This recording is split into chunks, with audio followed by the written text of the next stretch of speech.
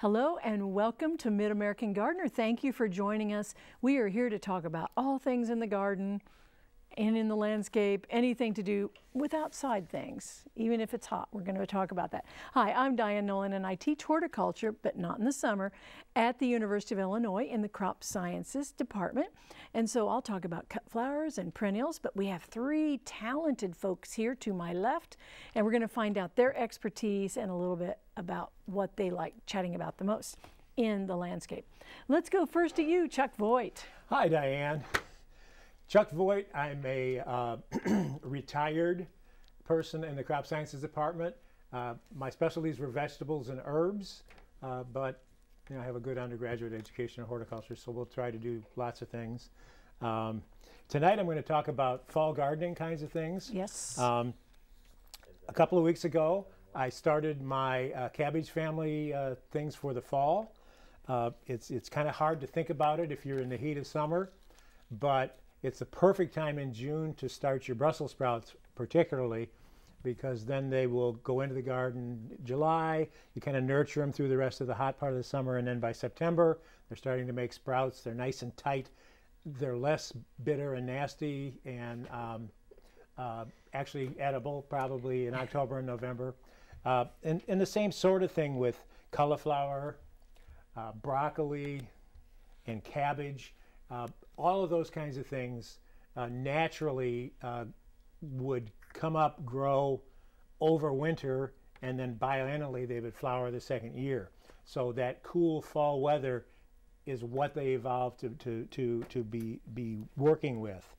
Some other things that you might want to do in your fall garden, some of the shorter season things like radishes and lettuce and spinach and some of those kinds of things, those can wait quite a while because all three of those you can start to eat probably 30 to 40 days after you put the seeds in. So if you absolutely must have radishes or lettuce during the hot part of the summer, use a long radish because they get rooted in a little better and survive it better. Something like a French breakfast or maybe a white icicle. Just look at it that way. Lettuce, if you're going to put lettuce in that season, it's probably a good time to put it in the shade of something taller. Like if you have 5-foot tomato cages, put the lettuce down in the shade of those if you must try to grow your own lettuce. Also, grow one of the older types like deer tongue or some of those, or any of the newer super red ones, because the red pigment tends to allow slightly less sun to come in and louse them up. And those red ones are so beautiful. They are. I've been having them on salads and sandwiches for the last several weeks, but I cut them back and then try to regrow them from some of the sprouts. Yeah. We'll see. Yeah, I just finished with my spring spinach salads. Oh, and it that's was really great. Good. And I only had 6 cauliflowers, but they all came pretty well, and I had my first cauliflower last weekend. And what did you do to get the cauliflower to do so well? I bought a started transplant. Okay. And just put it in the garden and hope for the best. It's starting to get too hot for them, but they made pretty nice heads. And do you blanch them? Oh, absolutely. In that's the spring, what I was. In the spring you have to tie up the leaves because the sun is directly overhead, shines right down on them, and it discolors them and makes them kind of nasty. Yeah. In the fall, there are very upright leaf cauliflowers that you can plant, so you can maybe get by, because by then the angle is down to where it doesn't shine in on them quite as badly.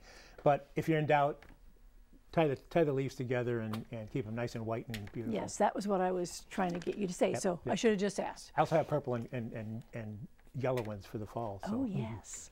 Well, thank you. We like chatting about vegetable gardens on the show. All right, now. In the middle, Sandy Mason. Yes, I'm Sandy Mason. I'm with the University of Illinois Extension. I'm a horticulture educator, and I pretty much anything green and growing. I know a little bit about a lot of stuff, so I'll do my best to help you out. I'm also I'd like to say reformed plant nerd, but I'm really not, because I'll never reform to be a plant nerd. I love different types of plants, and this is like my new favorite, my new all-time favorite. This is actually called Cape Star Frizzle Sizzle. Like, what a great name. This is not fake. Chuck said some people are going to think this plant's fake. This is not fake. This is Albuca spiralis. So what a great name, huh? It actually comes from South Africa. And I got that this year. I love it. It has this wonderful bulb.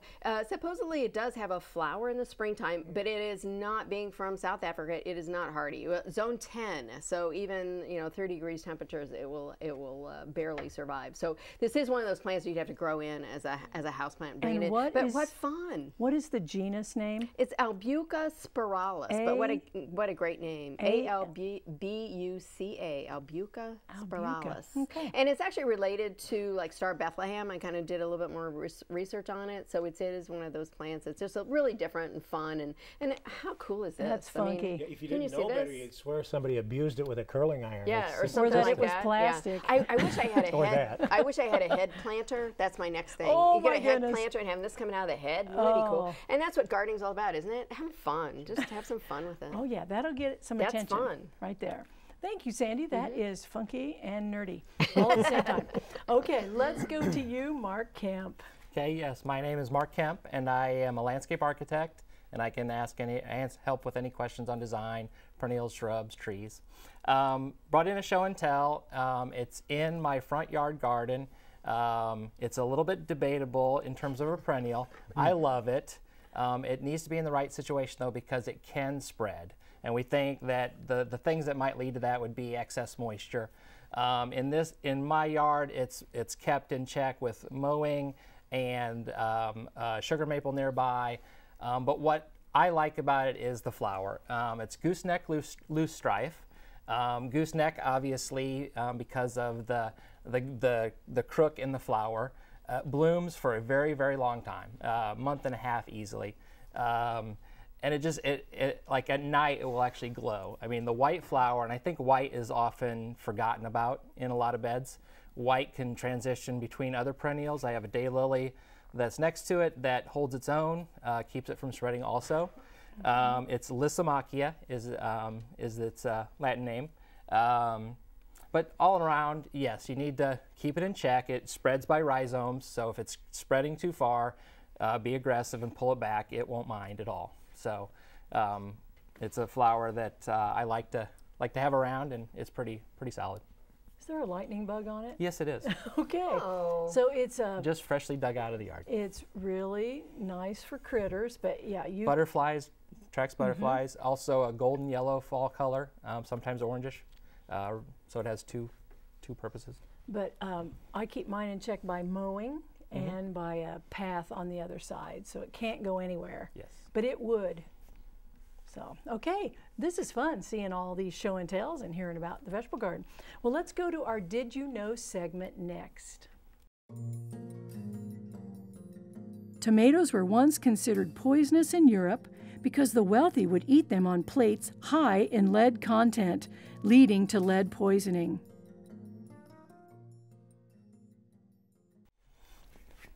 Didn't quite figure, there was a disconnect between the plate and what was, okay. Well, let's move on to the phone lines, and we're going to go to Peggy's question on line 2, and it's about something about iris seed pods. Hi, Peggy. Hi, thank you for taking my call. You're welcome. I have some irises, and they've got great big blooms on them, but anyhow, I have 3 seed pods on there, and I want to know when it's right to take those off of there to be able to reseed them or whatever. So you want to start new irises from the seeds? Yeah. Oh, Okay. Okay. You really just let them ripen. I never tried it with irises, but with most of them, you just let them ripen naturally. So once they turn brown, I would think by now they probably are. I think they start to split open when they're fully So you mature, would know? kind of like a daylily pod. When they're ready.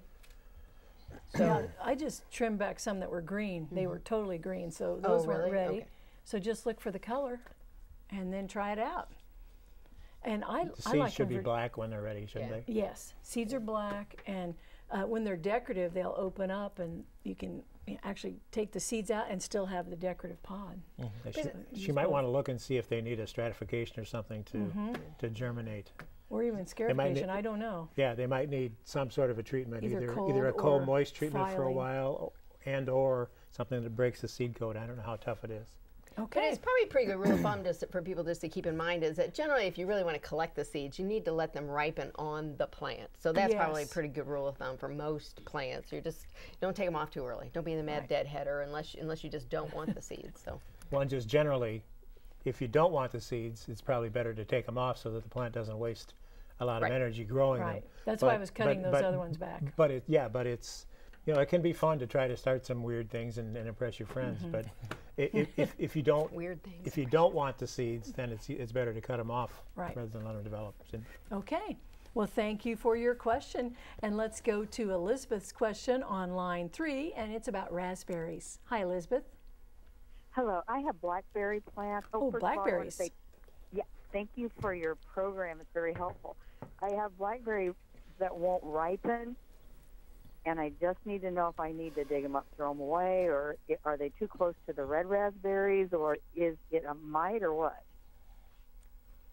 So they just never ripen, as in they... Well, right now they're red and they're hard, very, very hard. They've been that way for a month. Well, it's not. I mean, they'll still continue. Did they do it last year, or are you just basing it on right now? Because won't they go ahead and continue to ripen? If they've been red for a month, it doesn't be red for a month, but yeah, usually they go green, red, black relatively fast. Okay. Is the foliage look all right? I touched them and they're very hard. Is the foliage okay? What does the foliage look like? Normal? Yes. Okay, because sometimes they can get rust and some things that would kind of disrupt the whole process. But boy, I don't know. Yeah, I don't, because usually if it's a disease issue, they don't go ahead and necessarily just stay red. You know, they might turn brown or black or something like that, but just to stay red, but then never go ahead and fully form. To the point where they ripen. It's definitely not anything to do with the red raspberries unless it's a question of disease transmission. There's no issue of the red raspberries making them stay red. I wonder which kind it is, because that would be worth to just get rid of all of those and start with a new type. One of Bob's. A thornless blackberry type. Wouldn't be too much of a loss in terms of time. Yeah, because they're easy to get started. So do you think that warm, we had a fairly warm April, cool May. I mean, do you think there's something going on with just too hot in April or something along those lines, or too dry? Seems like that would have been too early for it to start. I don't know. So I'm almost thinking it's either environmental or there's something else going on there, because you would think with a disease issue, we might see it on the leaves, or you might see something else going on there, so I'm not sure. Right, and if it had been super hot and super dry that whole time, you'd expect them maybe to be a little dry and hard. But if they've been red for like weeks, that's not a normal thing. Okay, so we're a bit stumped, but I would start over. As you asked about the plant, if it was a root system that was being, eaten on or shortened, you would think the rest of the plant would respond the same way. Stunting or something like that on the plant. Okay, well, we're going to move along because we're not exactly sure, but I would try a new one somewhere else for the upcoming year. All right, let's go to Paula's question about garlic, and this is on line 4. Hi, Paula. Hi. We planted garlic for the first time last fall, and it's almost ready, and I'm not sure how we're going to store it. You've got the perfect guy on the panel. The perfect guy. We had garlic guy over here. Yes, depending on what the variety is, most years around the 4th of July, they're gonna be about ready. I usually gauge it by how many green leaves are left. You want to dig it when there's at least 3 green leaves still on it, because otherwise the dampness in the soil will start to rot off the papery wrappers that we want to have around the bulbs. When that happens, dig one up, make sure that they've divided into cloves, because that's the other indicator. They're all solid, and then as they start to mature, they divide into the cloves. So you want good clove development and a few green leaves. Dig them, get them out of light, put them in a dark, airy place, as moderate a temperature as you can find. An old corn crib driveway worked well for me, and unfortunately not too many people have old corn crib driveways. and let them dry like that for 3 or 4 weeks until everything is brown and crisp and nice and dry. At that point, you can cut off the tops, cut off the roots if you want to. You want to leave the roots on them after you dig them, because it helps wick moisture away from the bulb as it's drying. You get them thoroughly dried at that point. Their individual flavor will have developed really well then, and then you want to store them at a cool but not cold temperature. So 60 degrees would be fairly ideal, but if you have an air-conditioned kitchen away from the stove in a pot or something where they can breathe, do not put them in the refrigerator. Inside the clove skins, they will mold. They'll also think that maybe they ought to grow, and neither of those are good things. So keep them at moderate temperature in the dark, and depending on the variety, some of them will only store about 4 months. Some of the soft necks might store up to 12 months. So, wow. Okay, that was a good question. Good timing. All right, let's go on, and we're going to see Carolyn's question on line 5, and it looks like it's about bees and compost. Hi, Carolyn. Hi. I have a swarm of bumblebees that have taken up residence in my compost pile, and I wonder if anybody has any suggestions how to get rid of them. I would say congratulations and don't get rid of them. Bumblebee, I don't think people realize, we hear about honeybees in decline, but bumblebees really have a big issue with surviving now. So I would say congratulations. I realize you probably want to use the compost, but I would, if there's any way, just let them have it for now. They're not gonna, soon they're gonna be through with their colony, they'll leave. I would almost bet maybe the compost pile might have been a little extra dry, maybe you had bigger sticks or something like in there that made it really a good spot for them, because typically I haven't seen bumblebees in a compost pile, probably more in like where you might have debris pile kind of thing. So you might think about how you manage the pile and make sure it's not too dry, but I would say just enjoy them for right now, to be honest with you, because they really are, they need your help. And oh my goodness, I would again, I'd say congratulations that you have bumblebees. And they're really not, unless you grab them or, something like that, they're not gonna sting you. They're not gonna, you really have to be pretty aggressive with them before they're gonna be aggressive with you. So if there's any way you can just sort of let them go for now, soon, I don't know how quickly, but I would say in the next month or so, they'll probably end up being finished with that particular colony and move on. So is my guess. So if you can, leave them.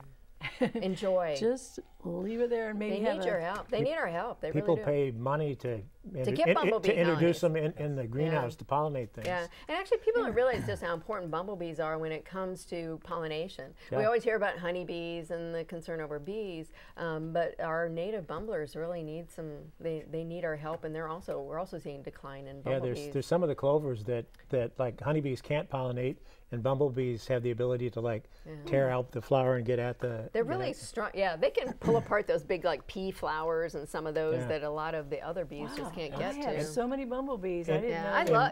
I love bumblebees. I don't mind like watching them. I think it's neat that aerodynamically, if you do the analysis, they can't fly.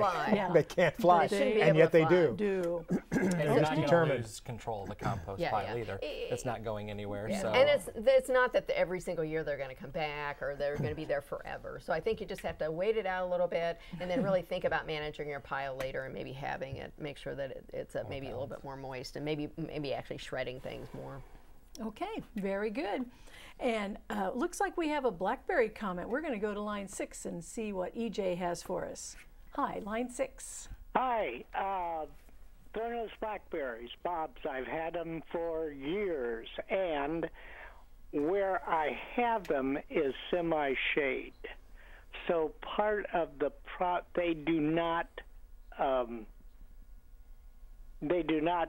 ripen at the same rate that it would if it was in full sun, because I have friends who have ripened berries right now. They're in full sun, but mine are at the green stage. They will go to the red stage. I've had these for years, and they really are good producers. So I think your questions are right. As long as the foliage is okay, you're okay. Just be patient, and especially if you've got shade around. But mine are doing great. I love your show. Most of you gardeners, in fact, Sandy, I remember you from 30 years ago. When I was she was only 3. At her baptism? When I was just a child. Well, that's good. It's one of my favorite comments. Oh, that's funny. For gardeners is to just be patient, and so that's really Well, thank you. That's really good. So, anyway, thank you. That was a fun comment. Well, let's go back to our panelists and see what you got on email. Chuck, we'll start with you. Okay, I have a pumpkin question. All right. And the question is, we have several mounds of pumpkins. I would probably call them hills. And they are all like this. Can you tell me what it is? And we have a couple of pictures, and there's a whitish or silvery coloration on the upper surface of the leaves. From what I've been able to tell from that, that looks to me to be just a natural coloration that some of the pumpkins and squash have on the leaves. With the hybrid pumpkins, I don't think I see it as nearly as much as I used to when there were more open pollinated things, but chances are very good that that's just the genetic way the leaves on that particular pumpkin are supposed to look. When I first looked at one of the pictures, which was a little blurry on this sheet, I said, wow, it's too early for powdery mildew. That happens in the dog days of late summer when it's very humid and we don't get rain, because that's the irony of powdery mildew is it loves high humidity. We can't stand free water. So if you get water on the leaves, it louses up the cycle because they have to have 72 hours to sprout and infect. So if it is powdery mildew, which I don't think this is, but there are powdery mildew resistant jack-o'-lantern pumpkin varieties now, and when you shop for your seed, you could look for one of those.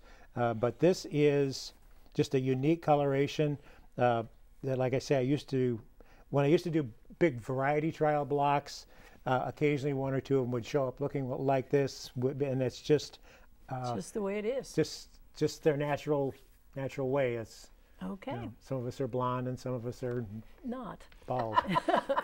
Okay, thank you, Chuck. And now Sandy. Okay, Tom Greenan from Chicago, I think, has a question we can all relate to at one time or another. How do I get rid of those pesky fruit flies in my kitchen? I tried apple cider vinegar, a little dish detergent, but they're so recently around.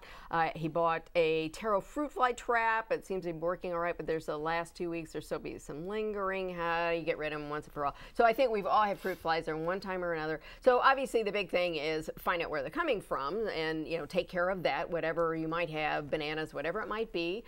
Make sure you get rid of that. And I would say if you had like bananas like sitting in a bowl or something, make sure you always like scrub out the bowl and around the bowl, because the little pupa of these guys is very sticky. So you really have to like scrub it out a little bit and get rid of that. So make sure you've done that. Certainly commercial fly traps, as they found out, will certainly can work. You can actually make your own with just using like a long neck bottle. And a certain entomologist, the University of Illinois Extension entomologist, who shall remain nameless, mentioned the idea that you could just use a wine bottle, leave a little bit of wine in it, put the wine bottle on its side, and the fruit flies will actually be attracted to the wine that's left in the wine bottle, but they can't get out of the wine bottle, out of the long-necked bottle when you lay it on its side like that. They're not smart enough to figure that out. So you can do things like that where you actually kind of make your own traps and get rid of them, and it takes a while. And also make sure that you don't have fungus gnats, because that's the other thing, because fungus gnats will actually come out of soil that's kept too wet, like in your house plants and stuff. So make sure you're not also having that kind of an issue, because sometimes people think those are fruit flies. So it is one of those things. You kind of have to wait them out, but eventually you'll get rid of them. All right. Well, we're going to go to you, Mark. Do you have a quick question and answer? Question is, since when do lilacs like slightly acid soil? This comes from Allison. I understand this kind of comes from several weeks ago where somebody said put pine needles around because someone asked if they could. Yes, if they could, and it kind of put them in a category where they would be acid loving. Now, the truth be told, it's probably that lilacs are so forgiving that they like a neutral soil or slightly acidic. So they're just forgiving. So you could go 6.5 to 7 is their target, but 5.5 to 7.5. they're going to be pretty forgiving. So it's not that they like or love acid soil, it's that they're comfortable in slightly acid soil. And as my soil scientist colleagues always say, the soils in the Midwest are very highly buffered. It takes a lot for them to change. Yes. And so That's why you see those giant truckloads of lime going out onto the fields to that's try right. to moderate things. Because it's more likely to stay the same than it is to change drastically. So if you have blueberries, you have to work hard to Yes. get those acidic. So slightly acidic is Slightly actually a good acidic thing. is, yeah. So most things like it slightly acidic, which could be 6.9. You know, it's Yes. just barely acidic. So, but anyway, thank you for responding on Facebook to a question. It's sometimes hard to cover everything in great detail. Thank you, Mark, for answering that. Well, boy, it does go very fast, doesn't it? We had lots of fun questions, and we like when you ask us really fun questions like some of these in our area of expertise. We hope that you have a great week gardening. Get out there and have lots of fun. See you next time. Bye-bye.